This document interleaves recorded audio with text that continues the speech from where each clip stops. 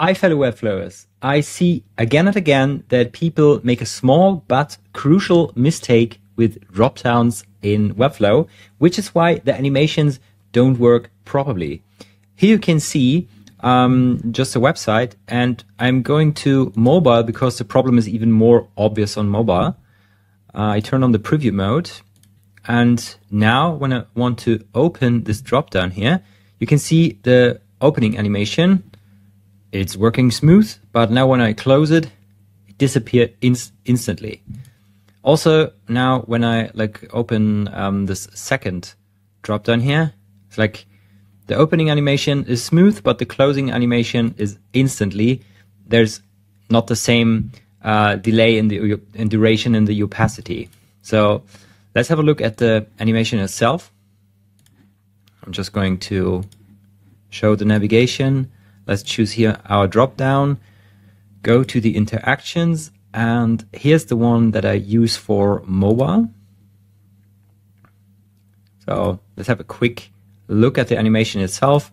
So it's like I'm animating the opacity, the size, and the border color, and I'm also rotating this little chevron here. And when I close the dropdown, I actually do the same. It's like I turn down the opacity to 0. I set the size to 0 pixels, and I make the border color transparent, and I rotate this nav drop icon back to 0 degrees. And now if I go here and even set this up to something like 1 second, you will see that it's actually not working. I open it, you can see the animation, I close it, and it's instantly closed. And this is not such a nice behavior. And before I tell you the reason for this problem, I would like to invite you to subscribe to my channel. I post frequently new videos about Webflow, Figma, and design business. And if you want to become one of the top-notch Webflow developers, this channel is actually for you. But now back to the problem. So what you have to do is you have to select your drop-down here. Then you have to go to the settings, and here you have to give it a close delay.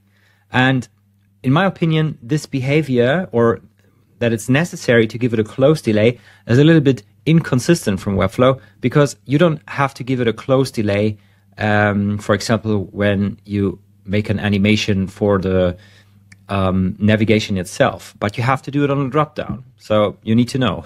So my advice for the close delay is use something that is 100 milliseconds longer than your animation.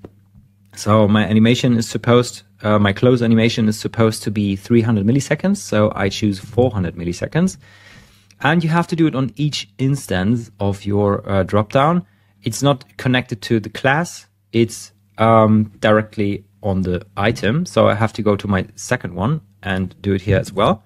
And also, you can't make changes between breakpoints. It's like a global setting for this item exclusively. Last thing I have to do is I have to go back to my interactions and change this one back to 0.3 seconds. That matches 300 milliseconds. Let's save that. Go into preview mode and have a look.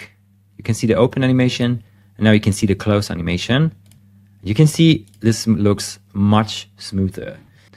And if you want to learn more about the fundamentals of Webflow animations, you should watch this tutorial next. So in the meanwhile, have a nice day and see you in the next tutorial. Bye bye.